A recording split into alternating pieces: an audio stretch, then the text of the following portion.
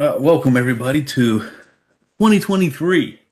I got to close out the year with the last webinar in December of 2022. I get to open up this year with you again, so I'm pretty happy about that. My name is Charlie Moreton. I am a technical marketing engineer working with ISE, and we're going to go over some of the basic configurations for guest access today. During today's webinar and demo, we're going to talk about WebAuth, since that's how we actually log into the guest portals through ISE, and what's the difference between local and central WebAuth. Then we're going to go through the different hotspots that ISE gives us so that you can see how not only how they're configured, but what they look like for a guest that is experiencing your guest portal. So let's just jump right in and talk about what is guest access. In the most basic form, guest access is just you allowing access to the network for people outside of your organization. The scary part of it is that you're using your network devices to provide this access. So that's why we want to try to secure it a bit so that they don't have access to resources that you don't want them to. Now, within ISE, we do support up to 1 million guest accounts, and the credentials can be emailed, printed, or sent via text to the guest user once they register. We can also customize the portal language and support multilingual environments, and we can use social media login. In our case, it's just Facebook at this point, to provide a quick login for end users that are registering through our guest portals. You can also manage the guest accounts through REST APIs. Now, with ISE, there are 3 different types of guest accounts. The most basic, of course, being the hotspot guest portal. This gives you immediate, uncredentialed internet access. It's the fastest way to get your guests onto the internet. And then from there, we have a self-registered guest account. And what that does is you go to the SSID and it asks you some information, and it creates an account for you. And then we have a sponsored account. What this is you have specific people inside your organization who create accounts and hand out the different accounts to the guest users, or if a guest user registers themselves through an SSID that requires a sponsor approval, then your sponsors will be able to approve that. And we'll show you all of these flows in our demos coming up. But one thing I want to bring up, though, is these 2 guest access are credentialed portals. So you have to use a username and a password, whereas the hotspot portal is not. However, you can set up an access code for the hotspot portal, so it's just not, free access for anybody sitting in a parking lot trying to get onto the network. This way, they actually have to have something that they know that you provide to log into your guest portal. So having said all of that and going through the basics of the guest portals, what guest portals do you currently use, or are you planning on using? If you could just type that into the Slido window here, then that'll help us to help tailor not only this webinar and presentation, but the one in February as well. And I see a lot of people are using, wow, hotspot and self-register just keep trading back and forth between the 2. So, but sponsored guest has many different ways of people who are using it. So it looks like they might actually have more sponsored guests than anything. So that's pretty cool. All right, so moving on, we're going to talk about local WebAuth versus central WebAuth. For local WebAuth, you have a guest user that comes in and it joins the SSID, and then they're presented with a guest portal.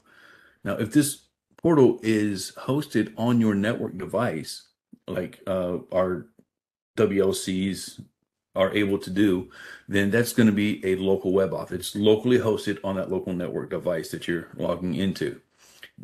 That is exactly what local WebAuth is. However, if you are going to send all that traffic and redirect it to a centralized server that will host these portals, in this case, we're going to use ISE for that, that's central WebAuth. So That right there, that's the difference between the two. With the central web auth and ICE being a radius server that does so much more with it, you can actually secure it a bit more and have more control over your guest accounts. So the way that the guest access works is your guest endpoint is going to talk to your network device. That network device is going to send your MAB request to ICE. And the information it sends to ICE is going to be, the MAC address, identity, session ID, and the NAS IP address, whatever network device that the request is coming from. So ICE is going to take a look at that and send back to the network device the ACL and the URL redirect to send to the guest endpoint, so that when they do access the web, whether it's through the captive network browser or through their regular web browser, it's going to redirect that traffic to the ICE login page, whereas they can either register for access, or if they have an account already, they can log in to that guest portal. Then once they do that, the username and password is sent to ICE for the authentication. Once that authentication succeeds, the MAC address, the identity, session ID, and NAS IP address, if you see the difference between the username and password, what it sends back after you log in from the initial request, the only thing that has changed is the identity, and the identity is that portal user ID that was used for logging into that guest portal. Now, for the hotspot portal, since there is no username and password, that identity is going to remain the MAC address. Then once ICE gets that information, it sends back the guest access ACL to the network device, allowing that endpoint to access the guest network. Now, one thing about that identity being the username here is that we can actually use that as an attribute in our conditions on which we can build policies in our authorization policies as well. And one question that we get a lot of times is, all right, well, how do I secure my network so that my guest network is totally secure from my internal network? Well, there are 3 basic ways of deploying your PSNs, all from the same ICE deployment, to be able to host your guest network. One is the one big happy network. Everything is all on the same network and talking, and you're using ACLs, maybe SGTs to segment everything. So you have your web authentication going to your ICE PSN, and that comes back, you get your ACL, then you're allowed to go through to the internet. The other way to do it is if you place your PSN in the DMZ, so that your guest network talks to your access point, and the WLC says, well, that SSID only talks to this PSN that's in the DMZ. Then once you get that, you can talk to the internet. The caveat here that you need to know about is if you do it this way, at some point, you're going to have to create holes in the firewall so that your PSN can talk to your admin node. So that's one thing for your network administrators to take a look at and see if they want to put those holes in there. The other way to do it is to kind of straddle the DMZ and the internal network with your PSN. You have one interface in the DMZ and one interface on your internal network. That way you can talk to the PAN and you still have your separation of services in your DMZ from your internal network. Of course, the other way of doing it that is not part of the same deployment is to have a separate ICE deployment just for your guest sitting in your DMZ. So when I go and show you the demos that I have set up for today, I'm going to use 3 different SSIDs. I've got the demo guest as my self-registered. That's actually going to be the one that I have where my PSN is in the DMZ, and you'll see some of the fun stuff that happens with that as well. And then I have my demo hotspot and my demo sponsor that's part of my one big happy network. So that's all relatively easy to set up and to use here. Before I get into the demos, though, I do want to know what guest access options or settings would you like to see as a demo? And if it's something that we're going to get to today, awesome, great. If it's not, then it's something that I can actually put into what we're doing for next month in our advanced series. Uh, so I'm gonna go ahead and move on to our demos. And what we're going to talk about here is the hotspot demo. This is our quick win, our easy to use hotspot demo. So basically, what you're going to do with this is get your guests to the internet as quickly as possible. So having said that, what I'm using is the Work Center. And if you go into your Work Center and guest access, you're going to get this great overview page that really tells you what steps you need to go ahead and build out guest access, no matter which type of portal you're looking to use. And then if you look up top, you have this whole menu system that is only menu items that directly correlate with the guest access. So if we go into portals and components, you see we have 3 different portals here. Best practice is not to use the defaults, but to duplicate the defaults. Duplicate whichever one you want and then create it from there. That way you always have your default portals and you know what the default settings are.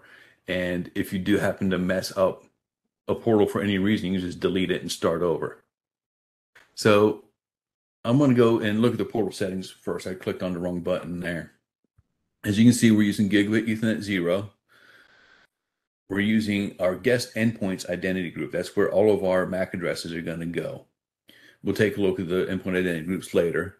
Then in our acceptable use policy page, this is where we can put the access code if we want to use an access code for our hotspot portal.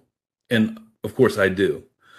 A post access banner page, that's good for GDPR, but other than that, it's just an extra click, an extra page. So I typically don't turn that on.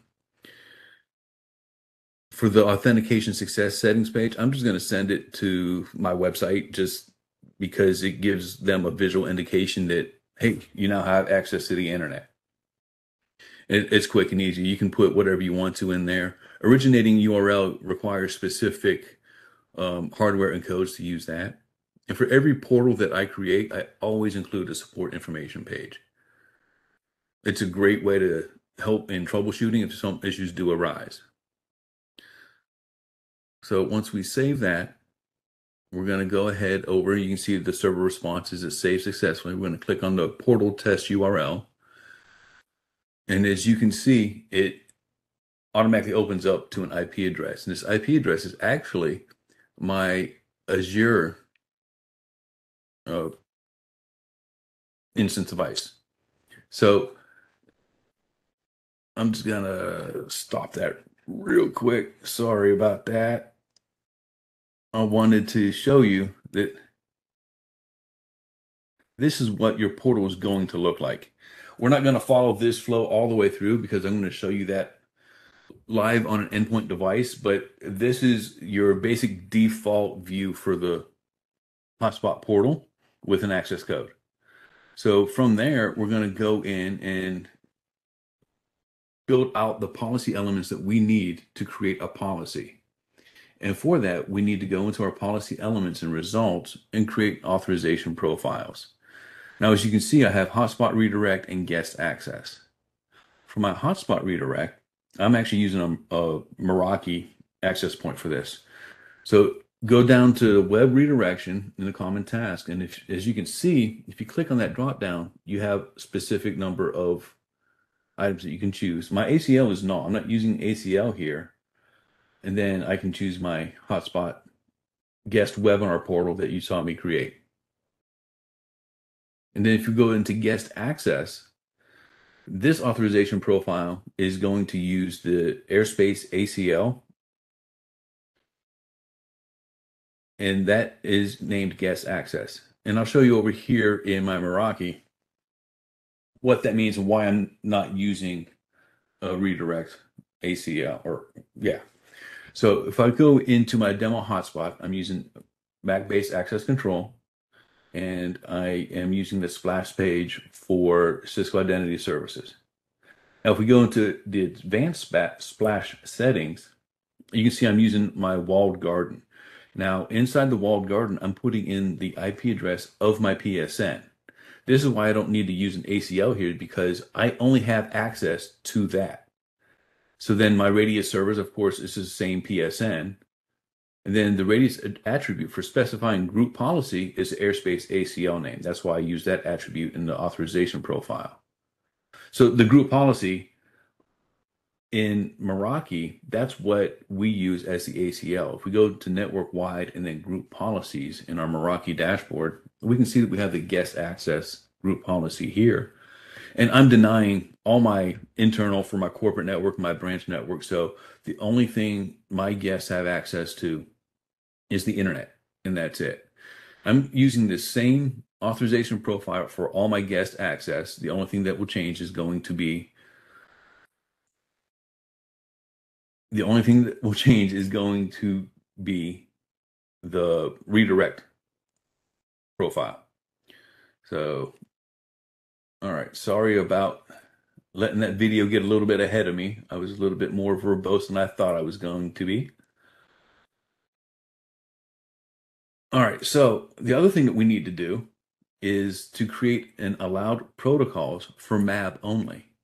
So I'm a big proponent of you create a different allowed protocols for each way you access the network. And for MAB, for guests, all you need is process host lookup. As you can see, nothing else is turned on. So all we're using is process host lookup, which essentially enables MAB. So now if we go to the policy sets, you can see I have a policy set here for a hotspot guest. If the request comes in using the Meraki device type with an SSID into the hotspot, we use MAB only for our allowed protocols. And our authentication policy, I'm not using the default policy. I created a new policy that says if it's a wireless MAB request and authentication fails, continue. If user is not found, continue. Because if the user is not found, the authentication will fail. So we need to continue on to authorization so we can get that redirect. Now you see we have the hotspot access is above the hotspot redirect. And the reason we do that is if you're a part of that guest endpoint, if you already registered your device as part of guest endpoints, you don't want to go through that redirect again. ISE will automatically be able to find your MAC address inside guest endpoints and just allow you onto the network. Whereas have you not already registered, then you're going to hit that second rule, and that's when you're going to get the redirect. And that's why the specific order here really does matter. All right, so now we're going to get out of here. No, I don't want to go there. I want to go up and go to the live logs. So let's go to operations, live logs. And what I'm going to do here is, this is my phone over here. I've blurred out some SSIDs to secure my neighbors, and I'm accessing the demo hotspot. As you can see, captive browser automatically comes up. I put in my passcode. Once I access the SSID, you saw my entries here in the live log. And then once I click the accept button, I got my change of authorization and I got into the network. You saw it redirected me to the website. I'm going back out to the full browser. I'm able to browse the web. And from there, you can see that the authentication policy, the authorization policy, and the authorization profiles that have been hit are the exact ones that I wanted them to hit in the exact order they were supposed to. So that was an abrupt end to my video. I'm sorry about that, but that is the flow for the hotspot portal. I don't think that was the end though, was it? It was not. See? I knew there was more to it. All right. So what we're going to do now is we want to talk about the self-registered guest portal. And before we create a self-registered guest portal, we need to talk about guest types. You see there are 4 different guest types that are included as default with ISE. And these different guest types do and mean different things. Now, a lot of times people just refer to guest types as a length of time. As you can see, we have the daily and the weekly. But we also have contractor and social login. So you don't have to just think of guest types as the length of time. Consider them a specific role to which you want to assign guests. So for the contractor, you can have an account duration of a year, but the default account duration is 90 days. And of course, all of this is highly configurable and you can set it to any day that you want. Um, Contractor daily and weekly, the timer starts from the sponsor specified date, or if it's a self-registered, it's date of self-registration. So keep that in mind. You can also change that to from first login. So if you create the account for them as a sponsor and they don't log in for a week, then from first login, we'll still give them the 90 days from when they first logged in. The maximum simultaneous logins is 3 for everyone except daily, which makes sense because if you're using like a hotspot portal, then you only want them to be able to log in one time because the hotspot portal just uses the MAC address. So it doesn't make any sense to allow for more than that. Maximum devices guests can register, same thing with that. The daily only makes sense to have only one. You can configure these from anywhere from 1 to I think it's 99, but we'll see when we go through the guest types in the demo. The reason I put the guest endpoints as the endpoint identity group is not only is that the default for every single guest type, but that doesn't mean it has to be guest endpoints. You can change that to be any endpoint identity group that you want. You can create new endpoint identity groups based upon the guest flow through which you're putting your users. So don't feel like you're locked into just using guest endpoints on that one. Now, the sponsor groups, we'll dive into those deeper when we start talking about the sponsored portal, but this does actually come into account a little bit when we're talking about self-registered as well. So the sponsor groups, by default, for all of your guest types, except for social login, are shown here. And it's the all accounts, group accounts, and own accounts. Those are all 3 of the sponsor groups that currently exist as a default through ISE. Okay, so now we're going to go ahead and get through our self-registered guest demo. And again, we're going to start with the guest types, and we're going to look at the weekly guest type for a self-registered guest. All right, so from first login, like I said, is always a good way to start. But you know what? Before I do this, I already broke a rule. So let's go ahead and change that back, go back to guest types, and we're going to, you have to click on the bottom right corner of these things to select them. So select that, and then we're going to duplicate the weekly. That way we keep our default weekly in there. So let's go ahead and we're going to change this to self-registered. Since this is going to be for our self-registered guest type, we're just going to name it that. And now we're going to, of course, descriptions always matter. Why did I create this? Well, I forget. It was 2 years ago. But if you put a description in here, then you know why you created it. Even a super basic description can be helpful, especially if someone's coming in to work with you on something. So from first login, we're going to do it for 7 days. Maximum simultaneous logins, 3, we can keep it at that. Maximum devices, oh, it's 999, not 99. So we're going to keep it at guest endpoints. Now we can send account expiration notifications, but we're not going to. This is self-registered for only a week. So halfway through, we don't want to send them an email or a text telling them, hey, you're going to expire. If it was for like a 90-day account, then sure, we'd do that, but not in this case. So let's go ahead and we'll save that. And then we're going to go back to the guest portals and we're going to duplicate our self-registered guest portal. And let's go in here. We're going to rename this, just put webinar at the end so we know that we're using this for today. And then we're going to go down to our portal settings here. And what we're going to do here is we're going to look at our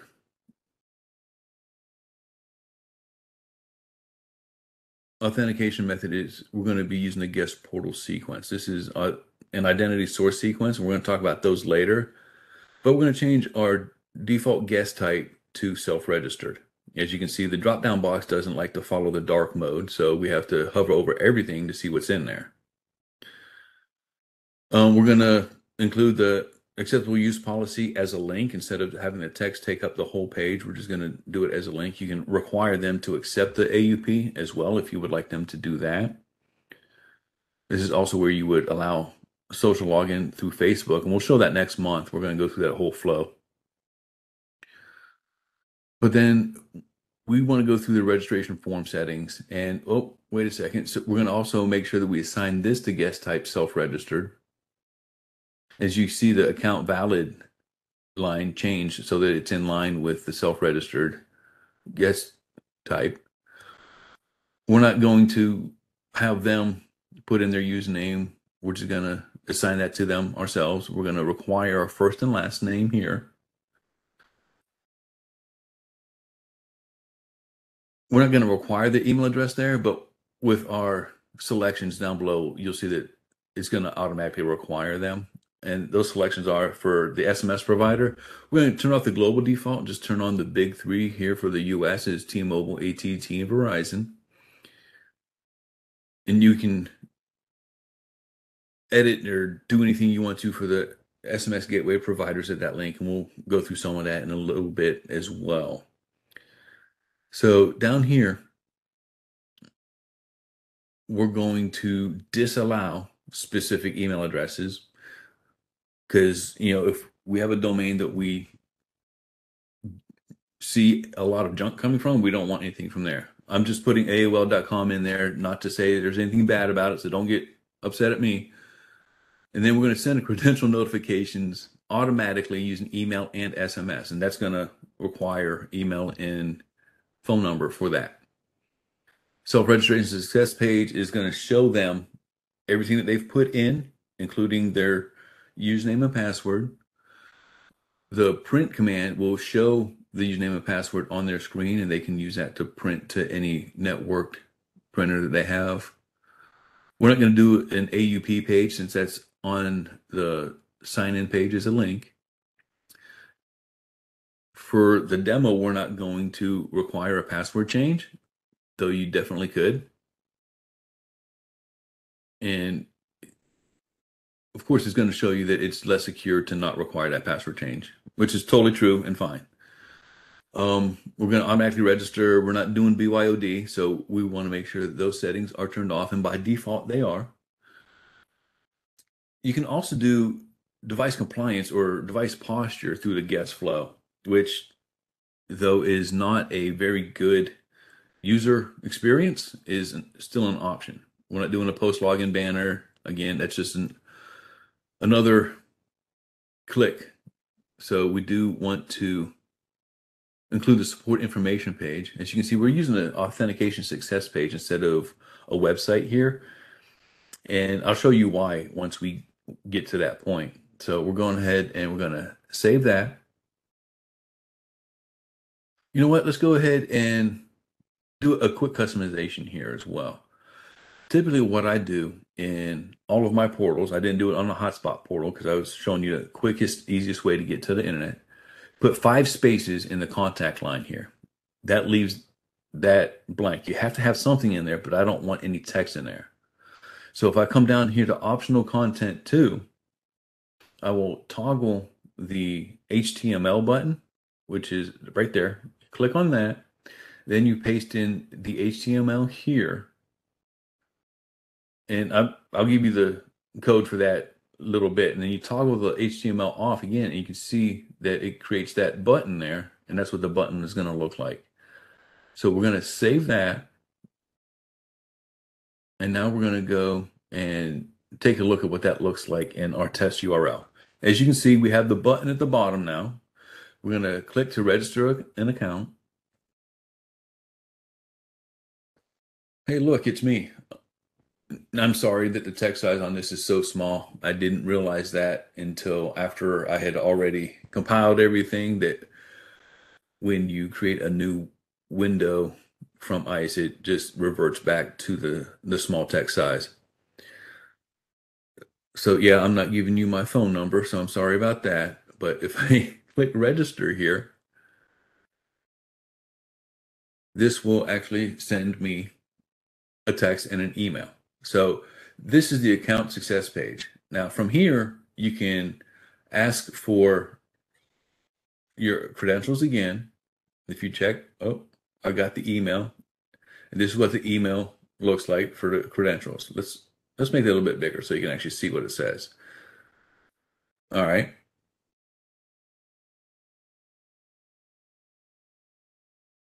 So that's what we have for our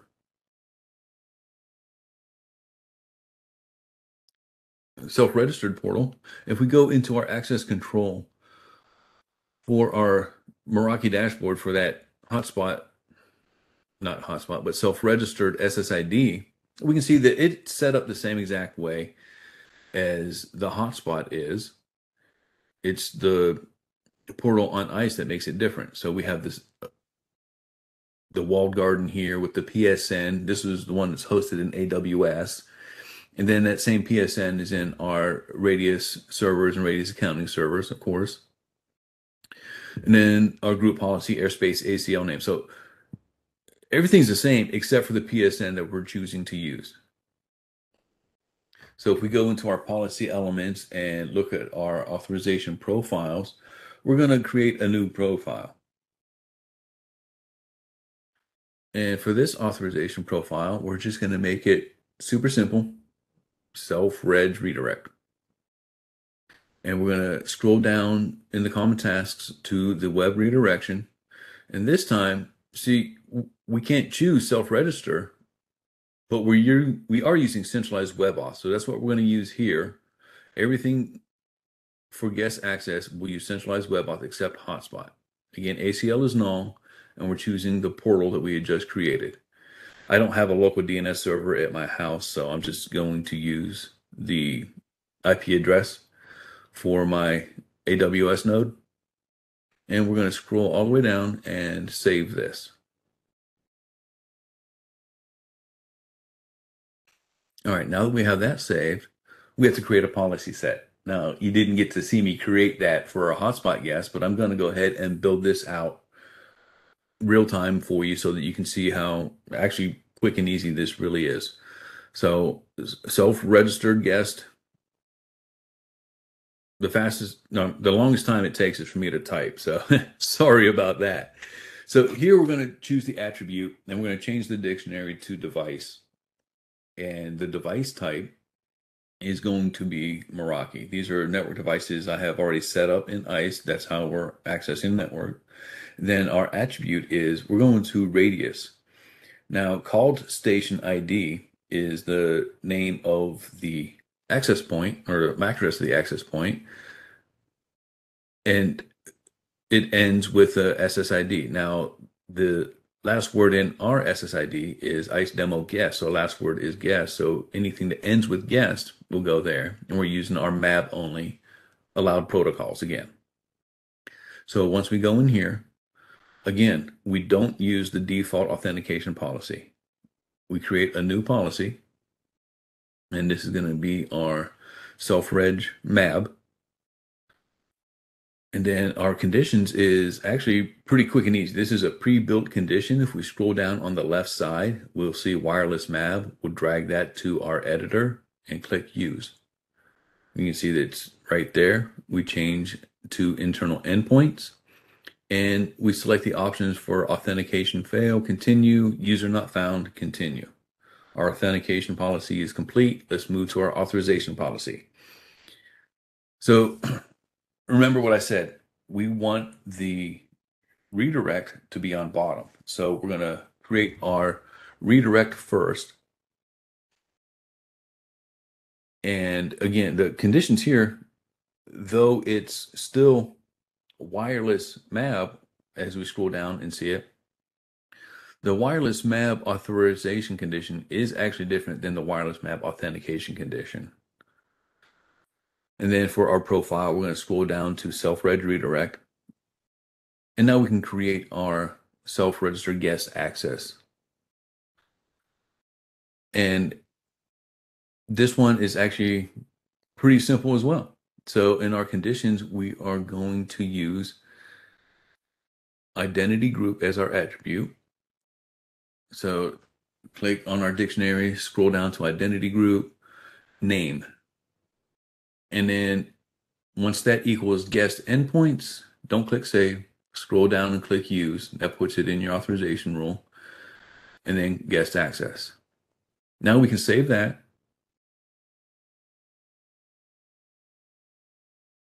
And from here, we can go to our live log again. All right, now bring up the phone. There we go.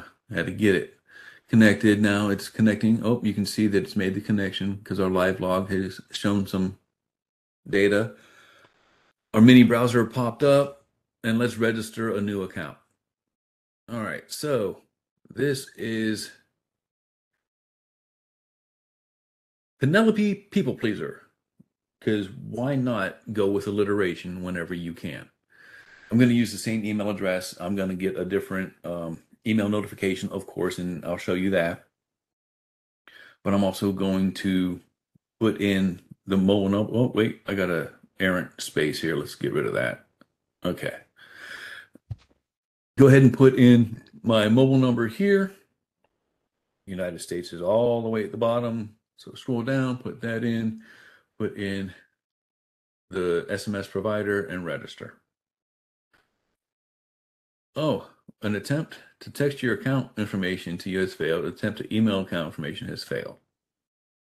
Well, remember what I said. This is my PSN that's in the DMZ. And because it's in the DMZ, this PSN does not have access to the text or email servers. But I do have access onto the network, as you can see here. I just didn't get the credentials. So that's the other reason you want to use that authorization success page at that moment, is because if you're using that PSN and the DMZ, they can log on to the network from that page using that sign on button. Let's go back to that real quick so you can see that. You see that bottom button there, sign on? That will just use their credentials to get them onto the network from that page. Now, once you do that, we can go ahead and get out of the mini browser. Let's make sure we're signed on. Boom, we're signed on. So let's go ahead and click the done. We're going to get out of settings and go ahead and look at our Chrome browser. All right, so now we're in Chrome. Let's open it up. All right, we're going to go to NFL.com. What's going on there? Hey, look at that. Wild cards coming up. Yay. All right. So now that we've got that and we're on the internet, let's take a look at the way that we can manage these accounts. Now, as you've noticed, and if you've played around with ISE Guest at all, you'll see that there is nowhere inside of the ISE GUI itself that you can see the guest accounts, let alone manage or do anything with them. The only way to manage guest accounts is through the sponsor portal. We're going to talk in depth about the sponsor portal once we move to the sponsored guest demo, but this is to show you that any guest, whether it's a self-registered guest or a sponsored guest, is managed through this same portal. Now, we're going to go ahead and log in here, but you know what? I'm going to log in as the admin. And I want to show you something. Using the sponsor portal, you cannot log in as the default super admin in ISE. You have to use a network access user that is assigned to one of the sponsor types or sponsor groups. So that's an important distinction here as well. So let's go ahead and log in as the network access user that I showed you a while ago. Oh, wait, that's me. All right, so once you get in, you'll see that you have four buttons at the top. One is Manage Accounts. So we're going to go into Manage Accounts, find Penelope People Pleaser, and we're going to resend credentials. So let's click to resend, and let's resend through text. Oh, I can't. Okay. Well, then let's resend through email. Oh, I can't do that either? All right, so let's go back over to ICE and see why I can't do these. So if we go back to our Work Center's guest access and settings, you'll see that we have guest email settings on the left. And send notifications to sponsored email address is the default. I want to always send from the default address. So if I do that, look, I didn't even have to log out and log back in or anything. I can just do it right away. So refresh, and look at that. I've got my new account credentials for Penelope People Pleaser. So, all right, cool. Now let's go to our portals and components and our sponsor groups. Remember, the C. Moreton account was part of the All Accounts group. If you scroll all the way down, uh, let's show you that it's part of the All Accounts group. There you go. That way we've verified which group it's a part of. Now we're going to scroll all the way down to the bottom of this page, and you can see that almost everything is selected except for send SMS notifications with guest credentials. So once we save that and we click resend, we can go ahead and send that SMS message, and boom, as you can see, we just got the text on our phone. The notification doesn't show up during the screen recording on the phone, but you can see that I've just got that notification.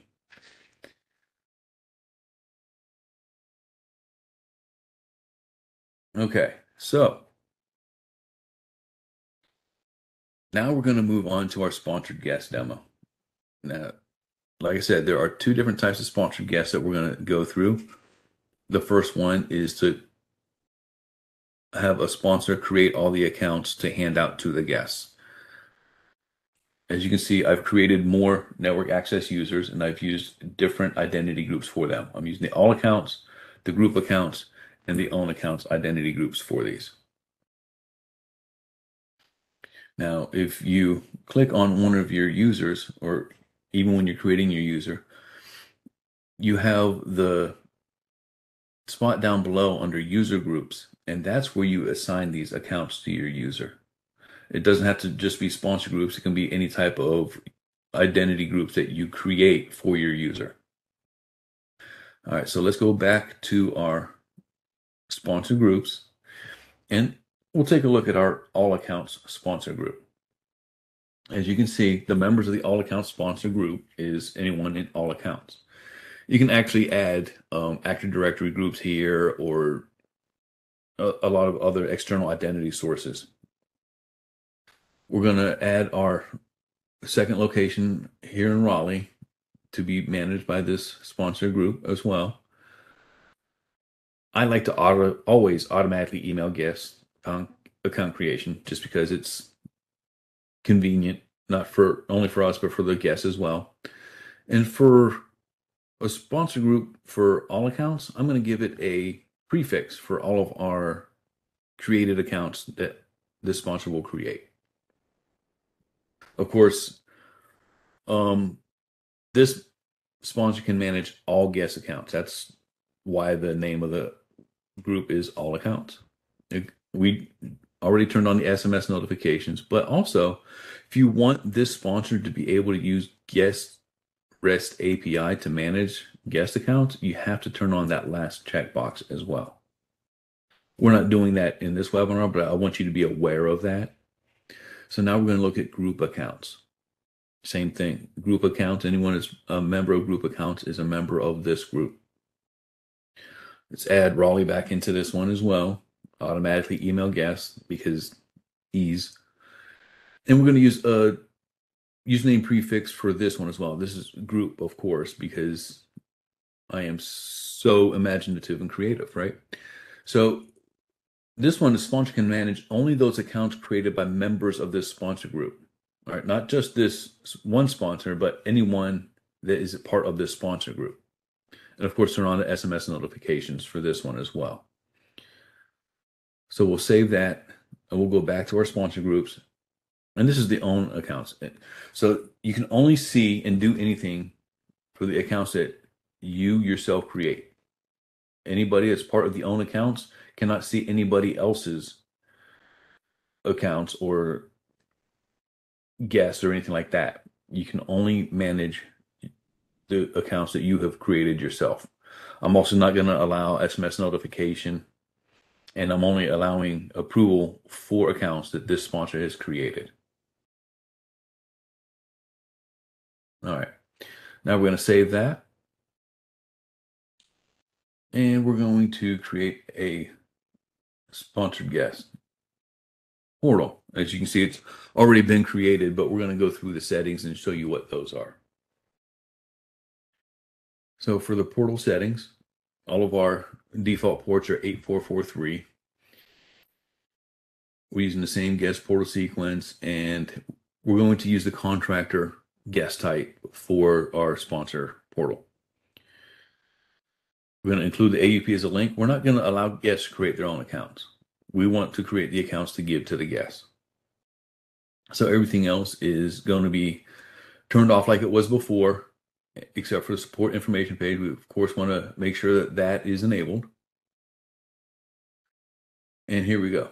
Now, I want to show you real quick. If you click the change password, you can change your password. But if you click on your support information, this is the information that you get. And as you can see, it says contact the help desk at XXXXXXX. Well, let's go ahead and fix that real quick. Let's update that. And we do that through the portal page customization. If we scroll down, you can see on the left side where we have support information. That's what we want to update. And then we go scroll down to where we see the phone number placeholder. Let's go ahead and put in the phone number.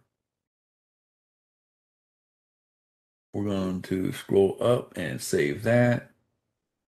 Again, you can use this mini browser that it shows in the interface here to preview what you're going to see. And it shows it on a mobile phone. You can change it to desktop.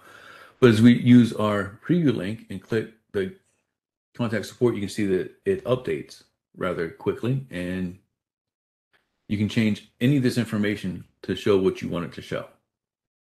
Now you can then go into your sponsor portal, and instead of creating a new sponsor portal, we're only going to add an FQDN for the sponsor portal and make sure that that is also in your DNS server. And then scroll all the way down, and we're going to make sure that our support page is also enabled, because it's not just, IT that's logging into sponsor portals. It can be anybody from any department. So if they're having issues logging into your sponsor portal, then you want to have a support page for that as well. But that's how we got the sponsor.securitydemo.net to log in to this, and it automatically redirects to the sponsor portal. Now we're going to use the help desk, which is part of the all accounts group. And as you can see, if you click on manage accounts, it shows all of the accounts that I created under my username. So it shows all the accounts. And you can use a random generator to create random guest accounts if you have a conference or a team or a game coming up. If we change the guest type to contractor, you can see that all of the information for the length of time that the account can be active changes in retrospect to whatever the contractor is. So before I create these accounts, I want to sign out. I'm just going to show you that if I log in using my sponsor account here, which is a part of the group accounts, then I cannot see any of the accounts that are already created. So if you go to the manage accounts, it's empty. There's nothing there. So this is a way to keep security on who gets to see what as part of the sponsor accounts. All right. So I'm going to go over here to the guest access settings. I'm going to take a look at the username policy. And as you can see in the username policy, we're using upper and lowercase alphabet and all numeric, but we're not using any special characters. Here, we are using alphanumeric and uppercase and lowercase. But what I'm showing here on my phone is that, let me go back here real quick.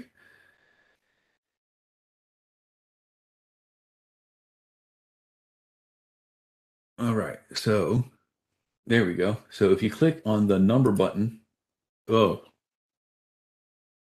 I don't like this interface sometimes. See? Where am I?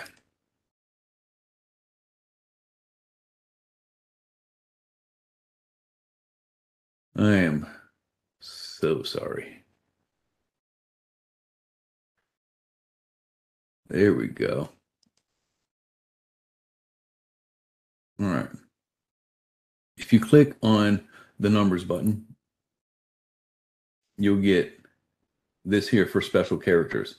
So if you have to click on that special characters button on your phone, that's going to make it so that it's a bad user experience for any of your guests.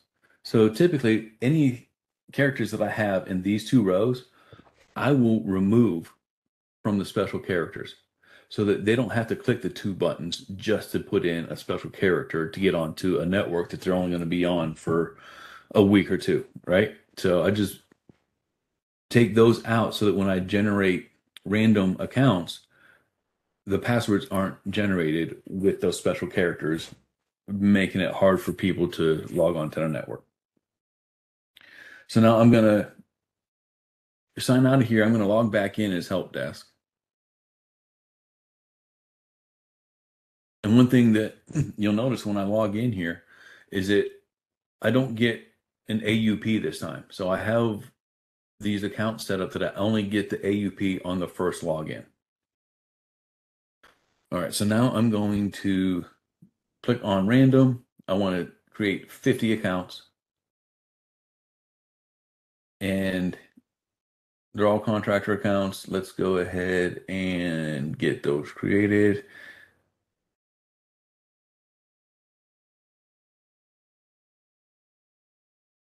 All right, so now we have 50 accounts created, and we can give these out to whomever. We could also go in here, and if we click on manage accounts, we can choose any one of these accounts, and we can assign a first name, last name, and email address to any one of these accounts. But honestly, that's way too much work. If you're going to go through all of that, you might as well let your visitors self-register and have a sponsor approval. Or you can import accounts as well. And you just do a CSV file, you import it here. There's always a template that you can download so you know exactly what information is needed.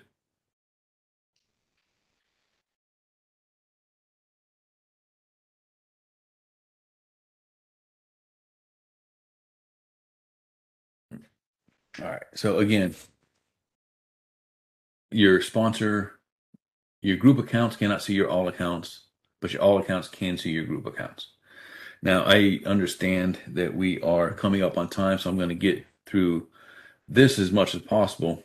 I'm going to create a new web portal, and this is going to be a self-registered guest with sponsor approval. So one thing that you probably notice is that our self-registered portal, all the settings and everything are the same as the settings for our sponsored portal. And it's meant to be that way. because we can do both with each one of these portals. So we're going to create this portal real quick. We're going to go to our login page settings, and we are going to allow guests to create their own accounts. And in the registration form settings, I'm, again, no username. So we'll turn off the username. We will require first and last name. And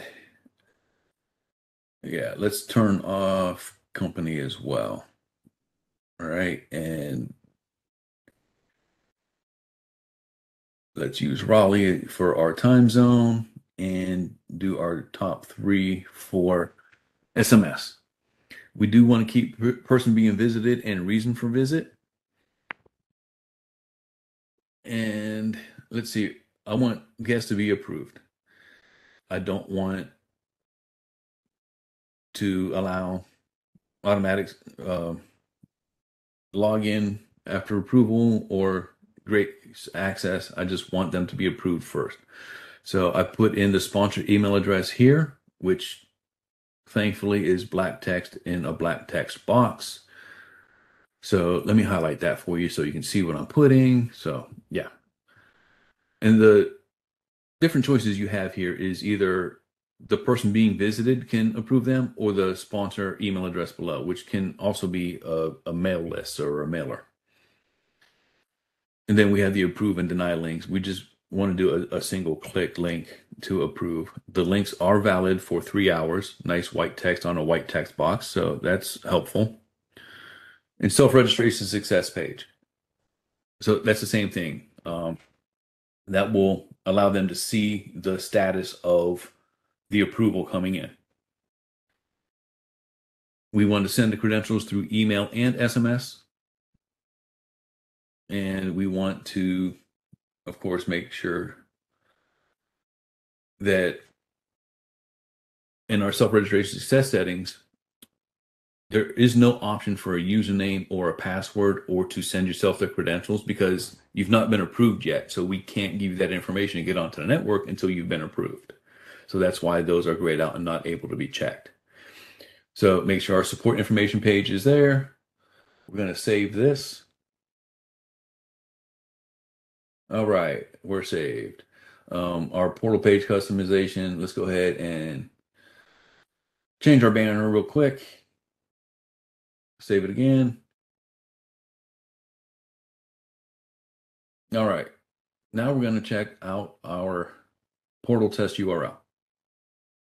And here we go. We're going to register for guest access here. And we're going to go through the process of registering our new account.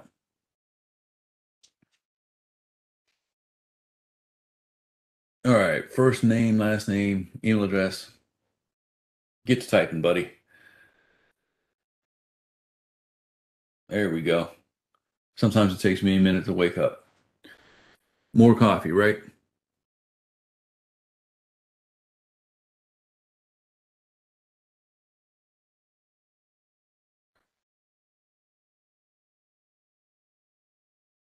Of course, I'm going to use my same email address here so that I can just show you quickly the email notification I get for my credentials and whether I am allowed onto the network. I'm also going to put in my phone number to get a text, change my SMS provider to Verizon. I'm visiting Mark at Marquee. All right, so the approval email has been sent. I'm going to log in as sponsor. Oh, look, I got an approval request. I've got a link to approve or to deny for Rip Van Winkle. I'm going to approve. Log into the sponsor real quick, sponsor portal real quick. All right, and submit that. All right, Rip Van Winkle has been approved. Go back over here. Oh, by the time I can get back over, I've already been allowed internet through this network. So that is self-registration with sponsor approval. I was pretty quick, but I know we're running a little bit late today. And if we take a look at our live logs, we're going to see, even though we did that through our portal test URL, it still shows in our live log.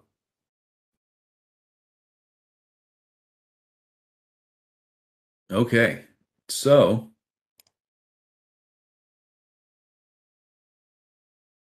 I have the link here for the guest access prescriptive deployment guide. That is where all of this information that I've gone through today is pretty much in that guide. The one thing that is not is that contact support button. And this is the code that I put into that contact support button. But I'm going to have a lot more code and a lot more information next month when I do the advanced guest. And from that, I'm going to have a new GitHub repository I'm going to create. And this code will also be in that GitHub repository. And for any more ISE resources, we definitely have all of these links as well. Thank you for staying a few minutes past time with me today. I know we had a lot to cover.